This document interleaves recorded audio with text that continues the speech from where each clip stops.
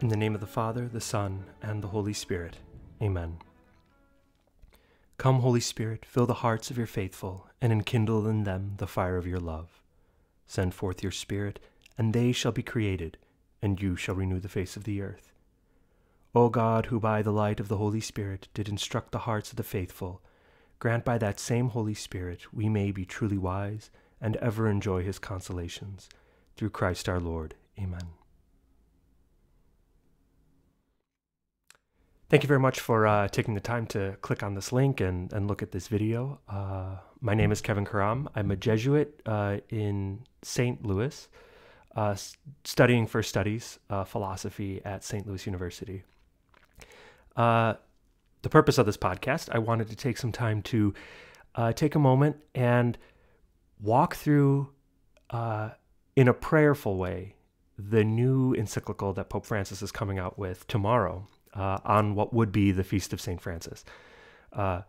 St. Francis is also my patron saint, so actually this entire pontificate has been really important to me. Francis is my baptismal name. It was my grandfather's name. So the name Francis, especially St. Francis of Assisi, holds a very special place in my heart. So the purpose of kind of walking through this encyclical is mainly because I thought Laudato Si was a wonderful encyclical. I think it really helped open my eyes to a lot of different realities around the world. I think one of the most disappointing things, and one of the realities it opened my eyes to, was how it was received. Everyone filtered this encyclical through their political lens, and you saw it increasingly, especially in our media, whether it was Catholic media or secular media. People wanted to take this encyclical and justify their own preconceived notions, which I thought was really disappointing. One of the great richnesses of Laudato Si that I found was the fact that Pope Francis was drawing attention to the many difficulties that different communities, poor communities around the world, suffer as regards to environmental disasters. And I felt it was such a beautiful way to connect with people whom I'll probably never meet. That I can sympathize with the disasters that they're enduring, and I can connect with them through Christian charity and community. I thought that was a really missed piece of Laudato Si that thoroughly enriched me in my awareness, or at least in my understanding of how my actions in my own life can impact others in completely different countries. I think that's really important to remember. So instead of getting political, I hope to be a voice that can walk through this new encyclical, Fratelli Tutti, in a very prayerful way, in a way that we're able to read the encyclical and pull out what are the points of prayer? What are the points that should be changing our lives in this encyclical? I think that's very important for us to view it through that lens and maybe set aside the political. And so to begin this project, I wanted to read briefly what's called the presupposition. This is something that is found in St. Ignatius of Loyola's spiritual exercises. I'm sure it's an ancient idea. This isn't anything new, but it's very well stated in by St. Ignatius. What the presupposition is, it's basically the attitude that Ignatius calls for that should be between a retreat director and a retreatant. Because naturally there might arise disagreements of interpretations of this sort or that sort. So Ignatius wanted to provide some guidance on how a retreat director and the retreatant should engage each other. And I think this kind of engagement, this presupposition of goodwill, can be extrapolated throughout all of our lives. How do we engage people of a different political mindset? How do we engage people in general, of a different religion, of a different culture, whatever it may be?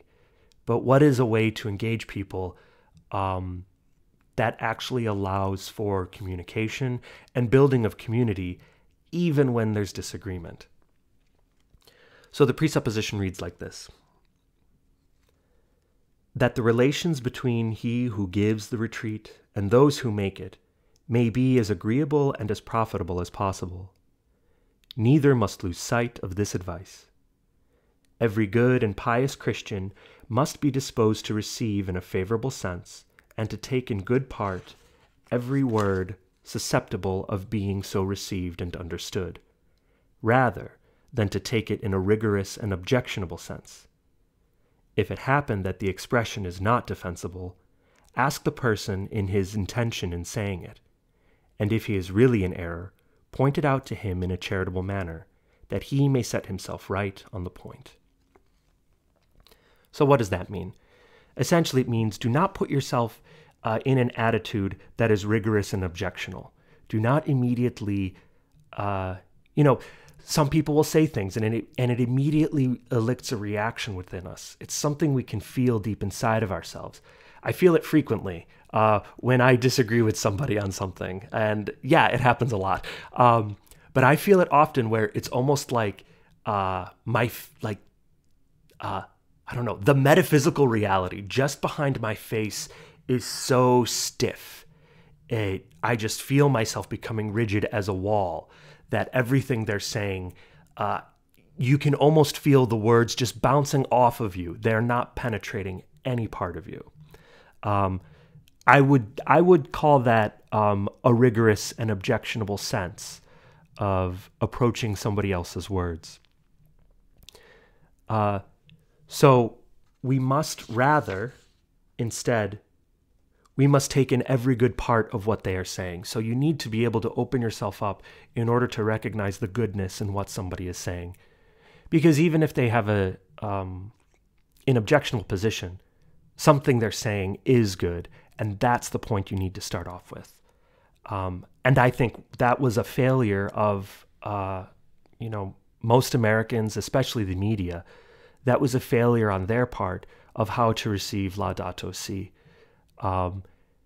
And I suppose it can happen in both extremes, where one side is too rigid and can't let anything penetrate them. But on the opposite side, they only plucked out the good they wanted to hear. They did not allow themselves to be challenged. Again, that can be a rigorous and objectionable sense, where you only allow those things to penetrate you that you agree with. We must recognize the good before we recognize what we agree with. So all that being said, I'm really excited for this new encyclical to come out. Comes out tomorrow, and I think it's going to be a fruitful. Document if we read it in a sense of charity and openness to the words of the Holy Father and the movements of the Holy Spirit that come from it. So taking a brief look, a precursory look without any real information at the encyclical. The new encyclical is called Fratelli Tutti, and this means the brothers and sisters all. At least that's the translation I've gleaned from it from my very limited study of Italian. Of course, there's already controversy around it, and this is what I would call beginning of that objectionable sense, that the gendered linguistics of it are inappropriate. And I can understand, I can definitely understand that viewpoint. It's understandable for some people to recognize that as well. That's a masculine plural form of the word brothers. Fratello is brother, and then in Italian you have sorella, which is sister. So it is a completely different word. It's not like in Spanish where you have hermano, hermana. It is a completely different word. But it is understood, and it has been in the Italian language, that the male plural can also acknowledge mixed gender, can also acknowledge mixed company. But I think it is important to recognize that, one, the context is this is the Pope speaking to the Universal Church. So when he says Fratelli Tutti, it's very safe to presume the goodwill of the Pope, meaning that he is acknowledging all people of goodwill. He is not excluding anyone.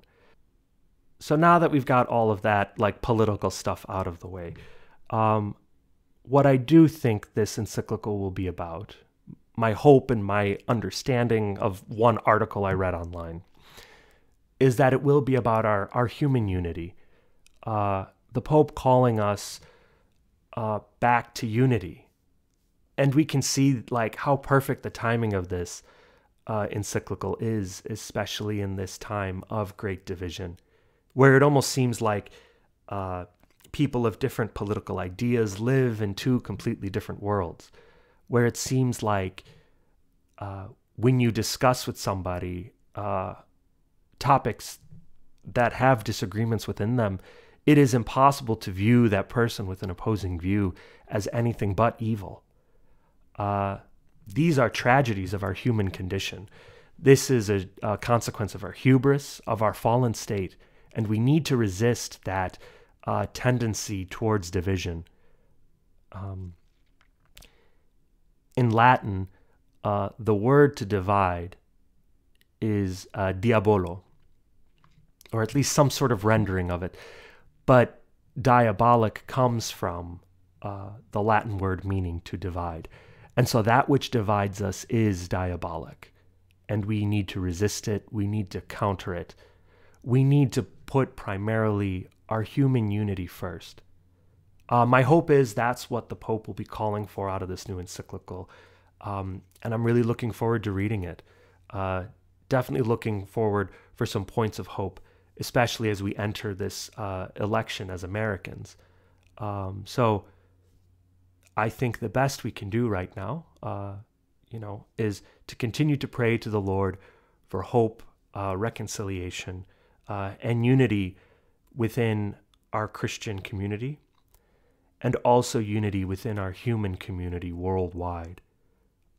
Just at every level of your communal identity, whether it's within your family, within your country, or within your city, within your country, within the world, at every level of humanity, we need healing unity. So let us all pray together for that unity that only the Lord can provide. We ask our Savior, Jesus Christ, to step in, that his sacrifice may be our unifying oneness. And even for those who do not believe in the Christian faith, or who do not believe in the salvation of Jesus Christ, we pray for their unity with us, that even though we may disagree in the sense of worship, we can still view each other as made in the image and likeness of God. Such is our hope. All these things we ask through Christ our Lord. Amen. Remember, O most gracious Virgin Mary, that never was it known that anyone who fled to thy protection, implored thy help, or sought thy intercession was left unaided. Inspired by this divine confidence, we fly unto thee, O Virgin of Virgins, our Mother. Before thee we come, before you we stand, sinful and sorrowful. O Mother of the Word incarnate, despise not our petitions, but in thy mercy hear and answer us. Amen. I'll get my memorized prayers a little better next time. I'm sure I'll hopefully memorize these prayers more precisely as time goes on. But thank you very much for sitting with me and joining with me. I hope you find some fruit out of this. And the Going Forward project, I'll be recording my own little audiobook of the encyclical, understanding most people won't get the chance to read it. And I'll be posting little commentaries on the sections that I read. Again, trying to draw the fruit that we can get from prayer, and trying to draw those notes of spiritual enrichment, which we can ultimately incarnate into the world as a people of Christ. Thank you very much for joining me. Please leave any comments below in the comment section. I look forward to hearing your understanding of how I might be able to improve this presentation. Things you liked. I'm afraid to ask things you didn't like, but please, anything, I'll take it in a goodwill spirit. So thank you very much.